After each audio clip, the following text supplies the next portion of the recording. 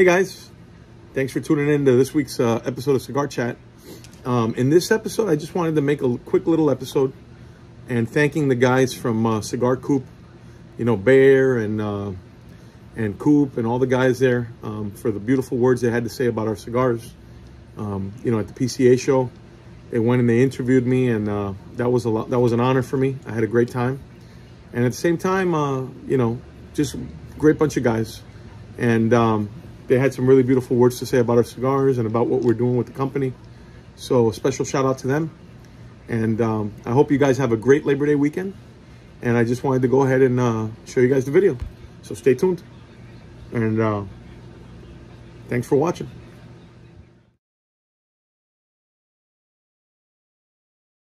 One that, be honest, I have to thank you, Bear, for introducing us was Serafin Cuba.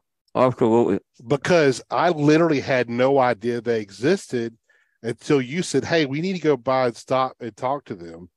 And I left thoroughly impressed when we left that interview. And the cigars that I've sampled, man, there wasn't a damn dud in them. I didn't smoke it. It was a dud. And I don't know, it's because now that I'm aware, I'm seeing them pop up everywhere. He wrote orders. He wrote orders because he wrote a lot of orders. This guy, yeah. Yes, I'm seeing shops bring them in, and I'm seeing them on social media. People smoking them, and raving about them. I mean, to me, that was an awesome company that came in and really won the show. I mean, he did exactly what needed to be done, and I mean, came in small, little, very small booth, but made a massive impact, I thought. And I cannot wait to get my hands on some more of those cigars, to be honest, because most of them are right in my wheelhouse.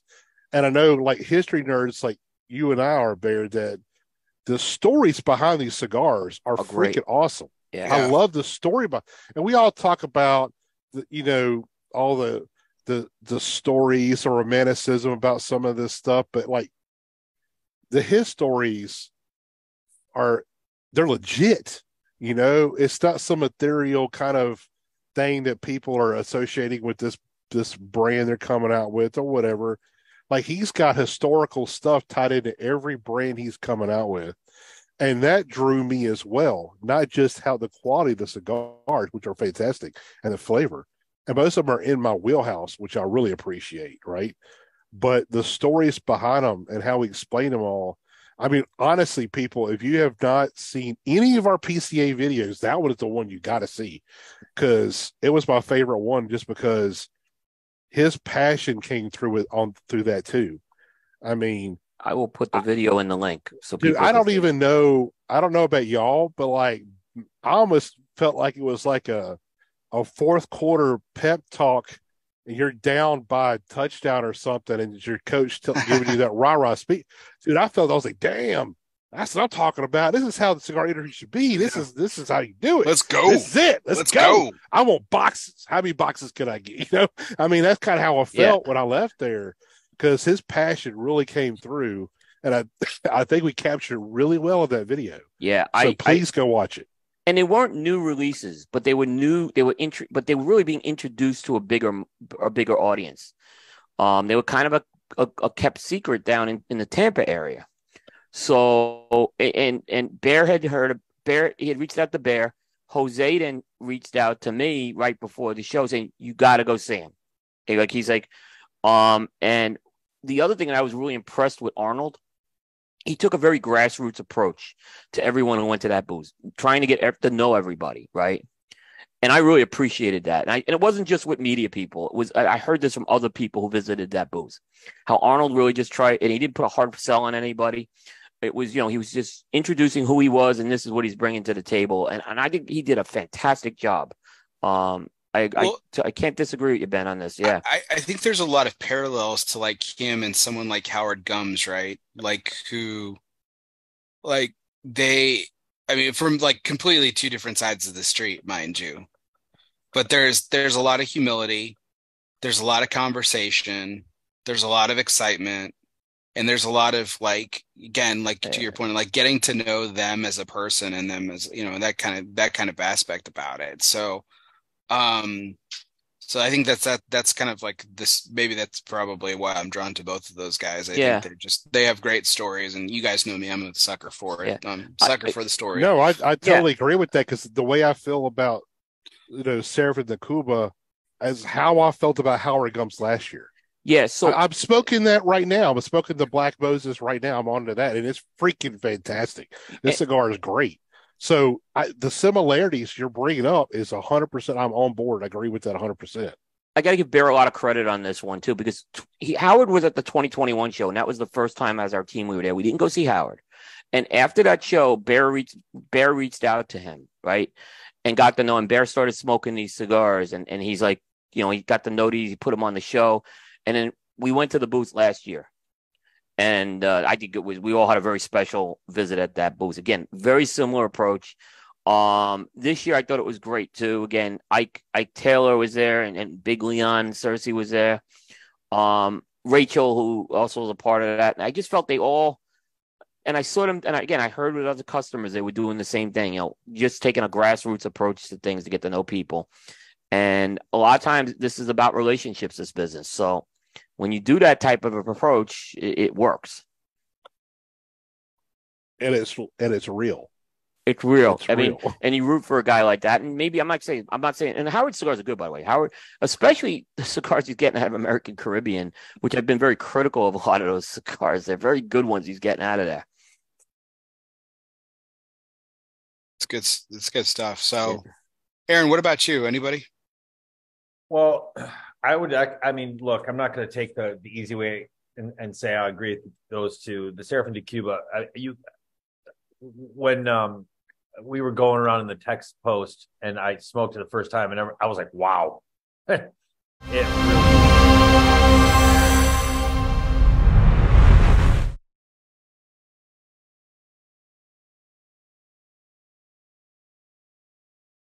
Barry Duplessis coming to you from PCA 2023, once again having a seat down with a newcomer to the PCA trade show, but not a newcomer to cigars. A great family tradition, and I'm speaking with none other than Arnold de Serafin of Serafin de Cuba Cigars.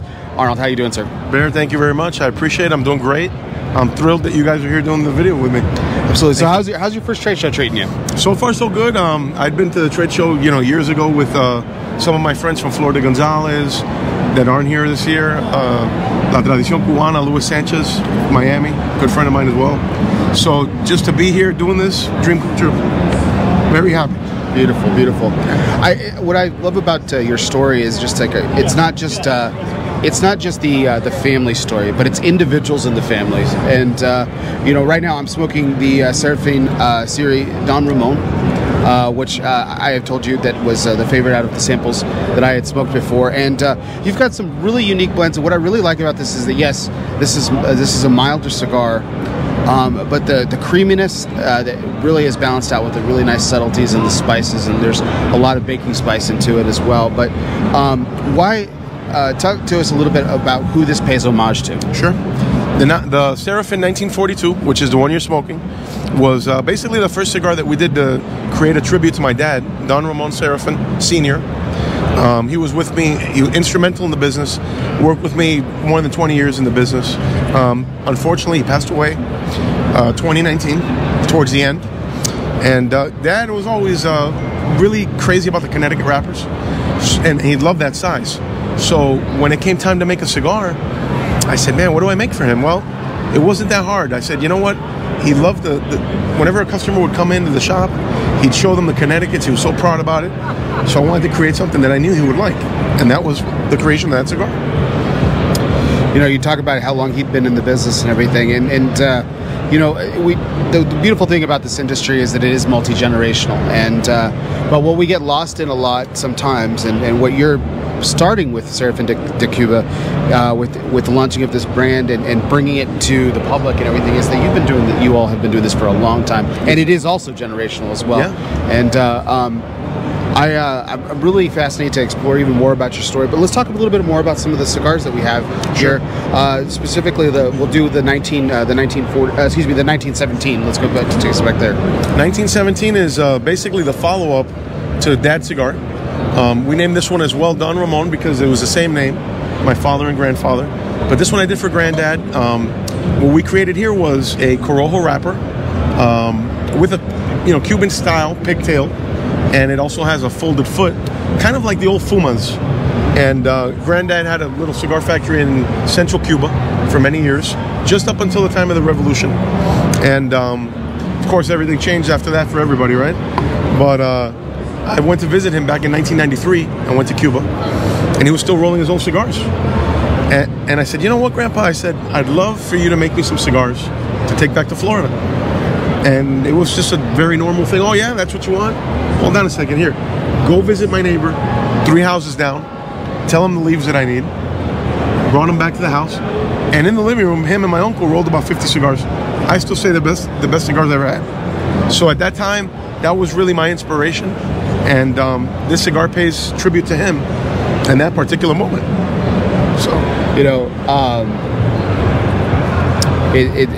it's funny when you talk about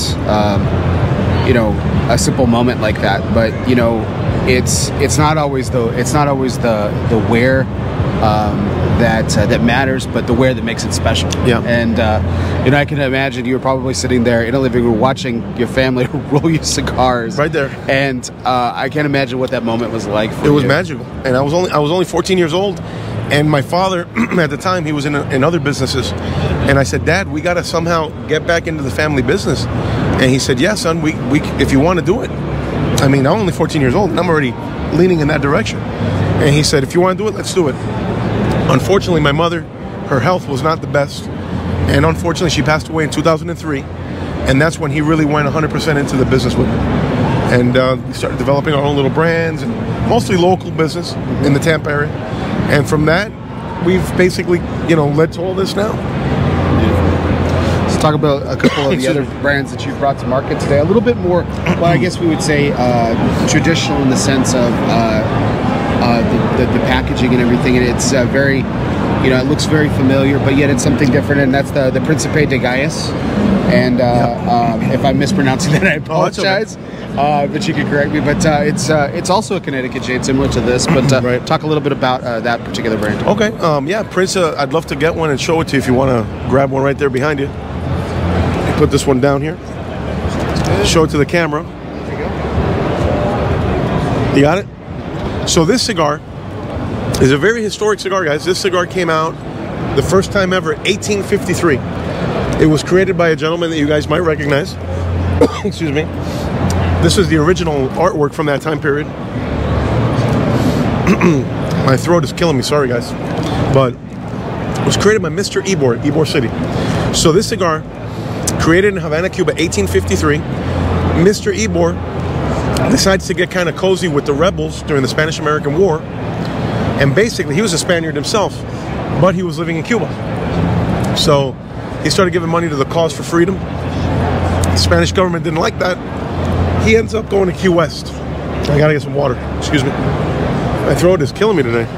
Unbelievable. Trade show will do that to you. And the dryness, Anyway, so 1869, he takes the brand to Key West and flees, the whole thing in Cuba. And then a few years later, a Spaniard by the name of Gavino Gutierrez and Bernardino Gargol, the Cuban guy, they said to him, well, let me backtrack a minute. Those two guys were in New York. And back then, everybody would travel by steamboat. So they come down from New York and stop in Key West. Who do they bump into? Mr. Ybor. 1885 was the year. So he'd already been in Key West for almost 20 years, I think, basically. 15 or 20 years. And Ybor was looking for a place to be able to expand his business because Key West was kind of remote at the time. So when he meets these two guys,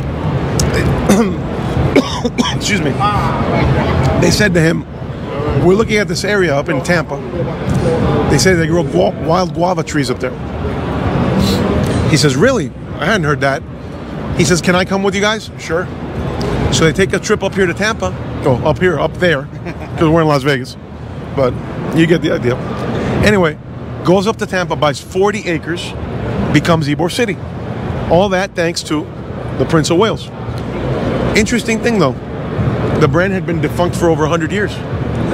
And one day I saw it, the artwork, and Dad and we loved all the history. And I said to my father, I said, I'd really love to bring this back. And he said, man, that would be something really amazing. Unfortunately, he didn't see it in his lifetime. But I know he's watching. So I'm really proud to say that we have the cigar back again. And Mr. Ibor's great-grandson, Rafael Ibor, if he sees this, he gave me the blessing of the family to bring it back. Oh, so that was really, really big. That's really great. Yeah. It's terrific. Arnold, the one thing that I've really enjoyed watching you as you've kind of reignited this journey for yourself and for your family is seeing how much tribute you pay to the city of Tampa, the state of Florida, because it does hold so much near and dear to you and your family's hearts. And it's been terrific to see. The last cigar that you guys have here today is the La Floridana, which is also uniquely shaped. We talked about the one in honor of your grandfather. Talk to us a little bit about this one. So La Floridana is another old Tampa brand. It was actually Mr. Ibor's son, Candido Ibor, was part owner of the company with another Cuban guy named Emilio Pons. And they basically teamed up and started the Floridana Cigar Company back in, I want to say like 1895 or so. And the cigar was being made through different hands, of course, up until 1972. And one day, again, I saw the artwork, which is right there. I don't know if you guys could see it right there, with the girl. And basically, what that translates to is the Floridian girl. And I just love the artwork and the history behind it. And it's funny because I checked the articles of incorporation and anything I could find, and up until 1972, nobody else made it after that. So it's defunct as well. And I'm thinking to myself, Tampa is a beautiful, such a rich history of cigar making, and it was just kind of thrown to the side. It had been forgotten for all these years. And I'm just a lover of history, cigar history, Cuban history, of course. And I just wanted to bring all this back, and it's been a hit. We've been talking a lot about your father, your grandfather, your family, and like all this rich history that we've been mentioning here today. And I think that what I can bring to this part of the conversation is that my father told me one time that there were things that his father taught him because when my grandfather passed away, I didn't never get to meet him. And he said, son, you will get to meet him. The words that I say and the things that I teach you, you will learn those lessons. And, as I'm getting older, my father is becoming more and more sick and more old. And I know that that's one thing that I will pass along to my sons. Absolutely. And, we get the great privilege of talking about the amazing gift that you're bringing in the art form of cigars, but it's much deeper than that because it's the principles that your father taught you, that his father taught him. Absolutely. And it goes back so far. And that's why the historical significance should never be lost on that. And Arnold, I think that's why when Coop was mentioning before, like when I asked him, I said, have you heard of this guy? When you reached out to me, who is this guy? I've never heard of this guy. I was immediately captivated. We get reached out by so many people so many times. I'm sure. And I'm honored that you guys are doing this for me. Thank you very much. Oh, the honor's ours because again, I think that the retelling of stories and the retelling of history is such a lost art form, but it's so important because we can write things down and we can make videos and everything, but there's so much that's passed along in private conversations. Definitely. And simple lessons from our fathers to, and mothers, of course, to children. And it's just wonderful to see. We'll finish our short conversation here today with the Florida Tampa, which is, my Spanish isn't great. You're doing fine. You're doing fine. The Tampa flower, so I think it's a good one to end on. So tell us a little bit about this one. Florida Tampa is another legendary Tampa brand. I want to say that one's from about 1886, and again, I fell in love with the artwork on that one. It had not been made in many years, and that was actually one of the first ones we did when we started doing this whole project. And what's funny is I never intended to make so many of them, but we just started doing it, and it got really fun. And I said, well, what the hell? Let's keep it going. And I'll tell you guys right now, I have other ones in the back burner that hopefully I'll be able to release. I don't know if I'll make it to next year's PCA with them. I hope to, but keep an eye out. Stay tuned. They'll be cool ones. It'll be fantastic to see. I love the history that's coming alive right And let me just say this, my friend and brother Carlito Fuente, big supporter, helping me out. and he's very enthusiastic about me bringing all these old Tampa brands back. And I'm very happy that he's giving me the blessing too. Tampa guys stick together. We talked about this. Absolutely. And Coop's got a question for you. Sure. So Arnold, first of all, it's great to have you at the trade show. Now, you're making your cigars in Florida, right? So you're doing all your production there. You're at the trade show. What's your plans for grows? Because I'm assuming you're not going to mass produce these things, but what are you looking to do as far as grows goes? Well, you know what, Coop? We've already established a little bit of a presence in a factory in Jalapa. So we're doing about 30% of our production there right now because of that reason, because we just were not able to continue making them all in Tampa all the time. Right. So, but I'll tell you what, the quality has remained consistent, and I'm very happy. And if it doesn't meet my standards, I will not release it. I'll steal Carlito's phrase: "You can't rush the hands of time." Absolutely. So if they're not ready, they're just not ready. But so far, I've been able to work with a few different growers and stuff down there, and we're very happy with the production. Well, we're so thrilled to stay with you. Thank you so much for taking small time out. It's my pleasure. And we're really looking forward to and excited to see the future of Serafin. Thank you so much. And I'm sorry that my voice is kind of hoarse. A lot of talking. The desert out here, Well, these mics are so great, no one's going to know. So, wonderful. Thank you, Arnold. Appreciate it. Thank you very much, Coop. Thank you so much, guys. Thank you.